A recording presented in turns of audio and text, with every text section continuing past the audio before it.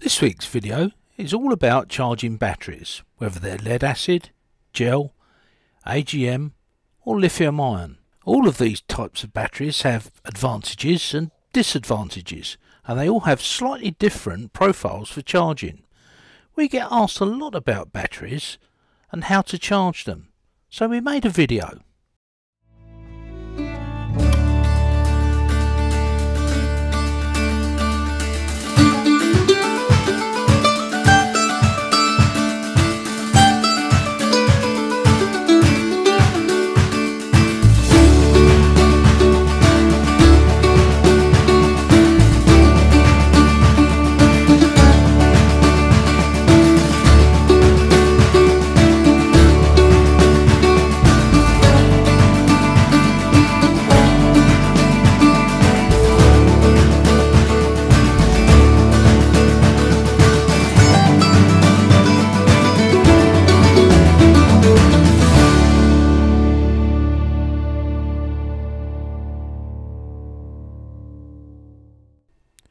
Every boat's electrical system is going to be slightly different. Even mass-produced boats have variances between the models. Some models have 2 aft cabins, some have 1. So there's always difference in their wiring diagrams. So as always, we're going to start right at the beginning. Now, do you remember the days when you had one battery on your boat?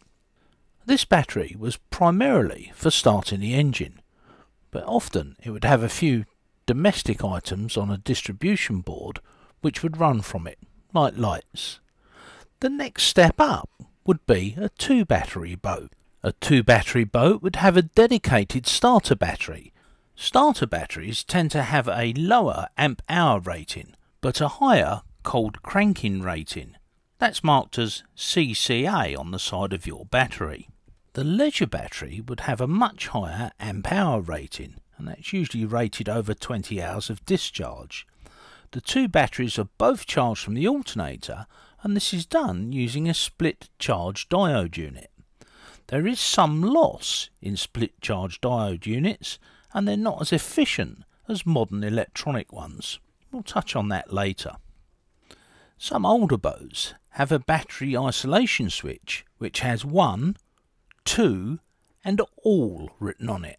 There's nothing wrong with this system, even if it is a bit old hat, but you'll always find someone in the anchorage that's forgotten to switch from all back to 1 or back to 2 and has a flat battery and can't start their engine. Yep, we've all done it. Now, not all batteries are created equal, so for illustration purposes I'm just going to refer to batteries generically.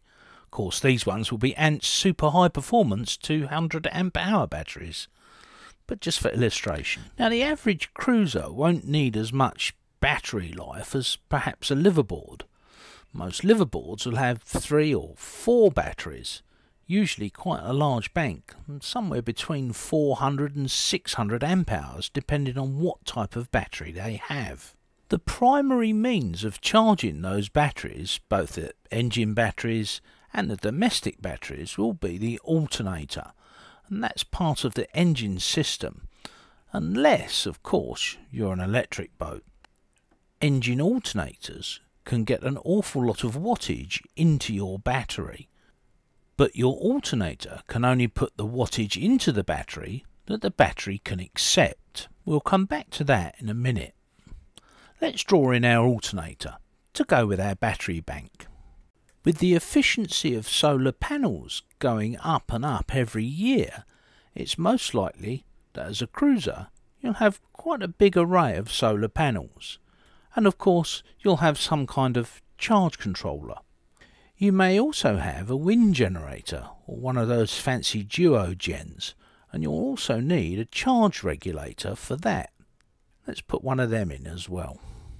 If your boat is big enough and you have the room, you may have a generator or genset.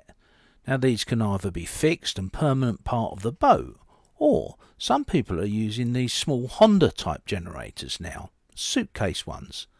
Let's put one of those in. Well, let's put both in. Now, while both of these gensets do have a small charging circuit, it's not big enough for your main batteries, and you're going to need a battery charger that works from mains or mains voltage.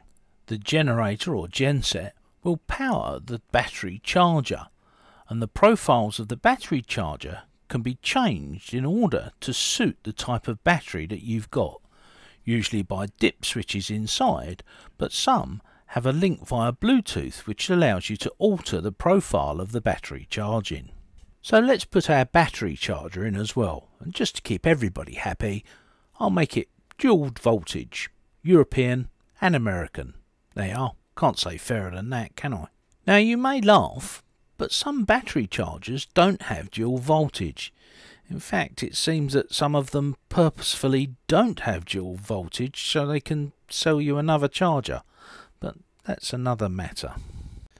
Now the observant among you will notice that I've added another two of Ant's super duper batteries.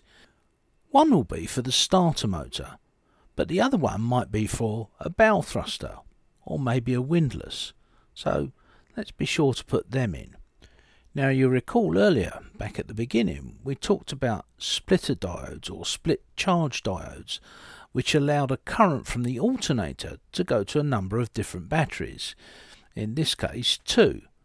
But there are some which don't just do 2, they may do 3 or 4 sets of batteries or be run in parallel. This is the one we have. Now unlike diodes, which are a one-way valve for electricity and have a voltage loss of maybe 0.7 volt across them, these new electronic ones don't have that loss or have a very low loss, and therefore they're more efficient. We've actually covered this in our Boat Electrical Made Easy series of videos. You might want to go and take a look at that. I think you'll enjoy it. Anyway, back to the drawing board.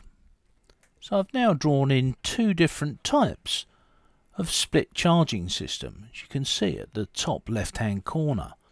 These are regulators. The first one on the left is an internal regulator for the alternator.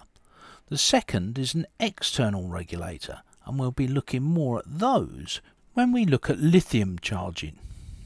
So let's have a little recap, because someone at the back of the class there isn't paying attention. Wake up, boy! Our main sources of power generation are from our engine or engines, from solar, from wind or hydro, from our gensets, or from mains hookup. And this is the way we put power into our batteries. Let's have a brief interlude, remind ourselves why we go sailing.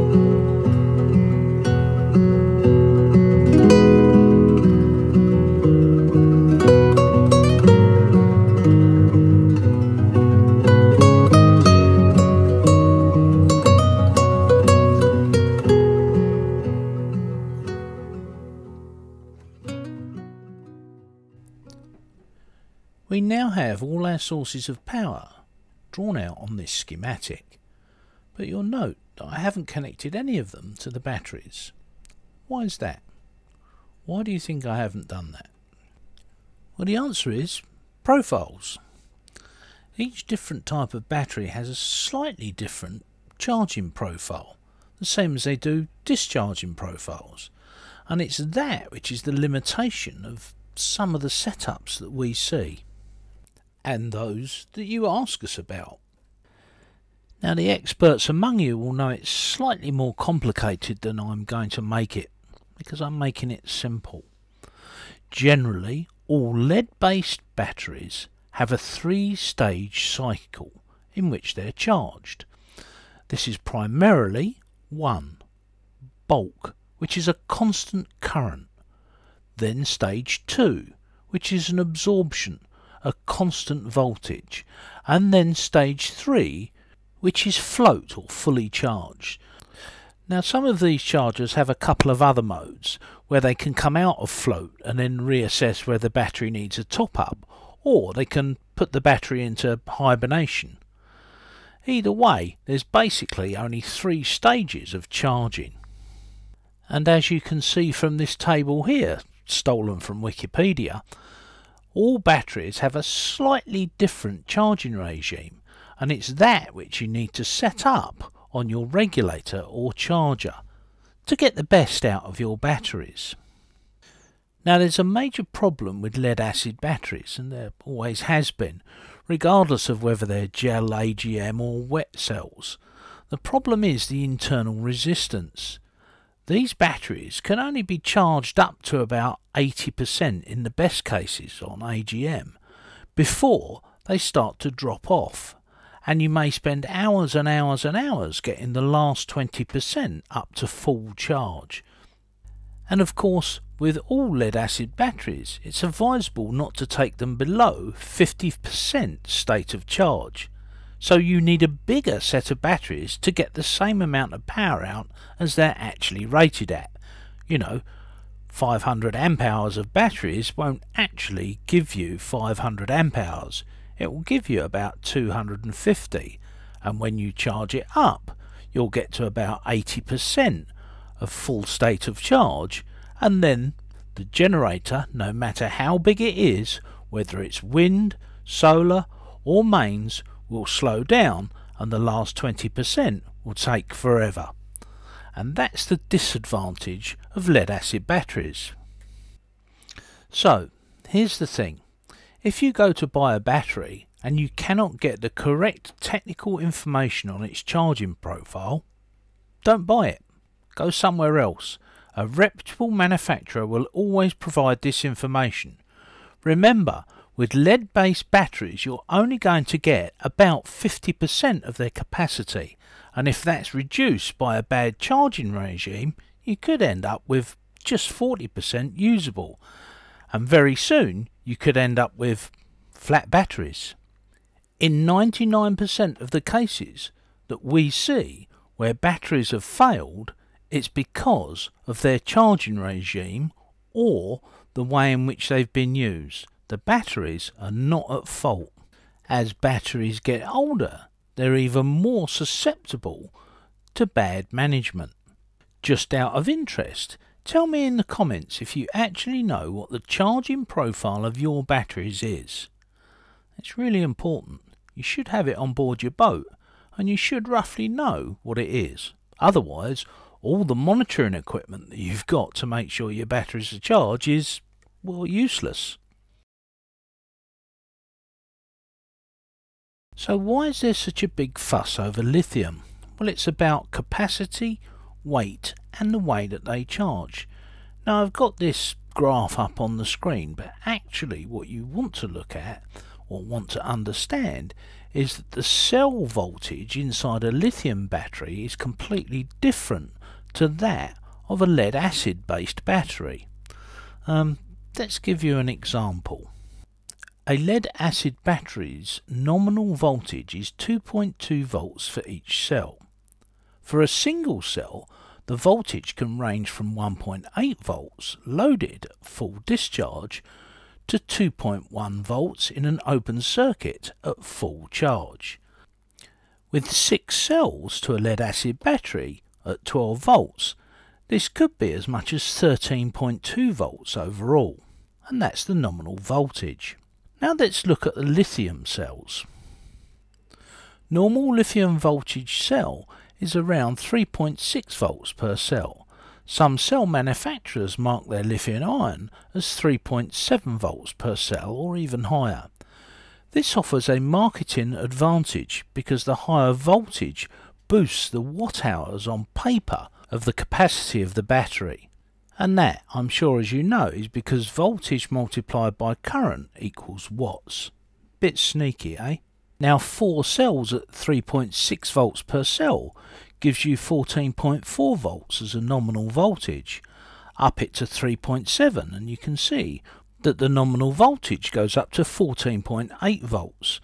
Lithium batteries, when they reach these higher voltages per cell, also start to do a thing called balancing. Each cell is balanced, usually by the BMS, to ensure that all of the cells remain at the same fully charged state, and this needs to be done fairly regularly, maybe once a fortnight or so. Now with the Life PO4 batteries that you're likely to be buying for your vote, this balancing happens inside the battery using an electronic battery management system or BMS, and most of the so-called drop-in batteries that you see have this BMS and a battery balancing system integrated within the battery system itself. The BMS will protect the battery cells from overcharging or over-discharging and will actually shut the battery down should the battery's voltage be either too high or too low for any of the cells. It's almost idiot-proof, isn't it? Many of these battery management systems have a Bluetooth link, and you can get an app on your phone that shows you exactly how the lithium battery is performing, both overall and as individual cells. With some regulators and chargers, control of the BMS can be handed over to that controller. So if your solar regulator or charge controller is controlling the input to your BMS and your lithium, or you're charging from a mains charger which is being powered by your genset or mains hookup, then everything's under control. They can all cope. They're all capable of putting out a certain amount of voltage and amperage, of course. And that profile for charging can be altered according to the parameters which your battery supplier sets up or gives you. If we take a typical drop-in battery of say 100 amp hours, even with the BMS in control, these batteries are likely to be able to take over 100 amps in charging current, and because of their low resistance they will do. The problem is, if you have 4 of those batteries, that they could demand 400 amps. The typical output of most alternators on cruising boats is in the range of 60 to say 120 amps. Because of the high demand that lithium has and the fact that it has such a low internal resistance, the alternator could be asked to provide all of its capacity, even at very low revs, and this can cause overheating of the alternator. Now there are some people out there, and yes, standby keyboard warriors, who say it's quite okay to connect an AGM battery in parallel with your lithium. I would strongly advise against this. You're probably going to void the warranty on your batteries. Use what they suggest. Now I appreciate there are other people before me who have said, yeah, you can do it, it's fine. But for me, I'd rather do it the approved way. Anyway, let's get back to lithium. So, in order to stop your alternator from overheating at low revs, you can do one of 2 things. The first thing you can do is to fit an external regulator. This will monitor the temperature of your alternator and make sure it's not putting out more energy than it can adequately cool itself for. I'd suggest you use something like this, the WS500. The only downside is it's likely to cost you as much as one single battery. They are very expensive. The other thing you can do is to use something like this, a battery to battery charger. You simply put one of these in parallel with either your engine battery or one of your old domestic batteries, and the alternator will charge the domestic or the engine battery as normal, and this, the Orion TR Smart, will charge your lithium batteries at up to 30 amps per unit. Obviously with 2 units it's 60 amps. A word of warning though, they do get extremely hot and need fan cooling on the back. I wouldn't put them anywhere which isn't extremely well ventilated. Both the WS500 and the Orion B2B, you could change the profiles of the batteries you're charging, i.e. from AGM or lead acid to lithium. And again, this ensures that you're able to set the parameters of your charging for your lithium to what they should be according to your manufacturer. So what can we say in summary? Well, I guess whatever type of battery you decide is right for your boat, whether it's lithium or whether it's gel, AGM or even a wet cell, you have to be sure that the charging profiles for that type of battery are correct. Your battery supplier or the installer should have that information ready to hand, and if they haven't, don't fit their batteries. Well, I hope this video has been useful to you and you've got something out of it. We've enjoyed making it for you. Please leave us a like, a thumbs up, and if you're not already a subscriber, hit that button down the bottom. Don't forget guys, sail safe. We'll see you in the next video.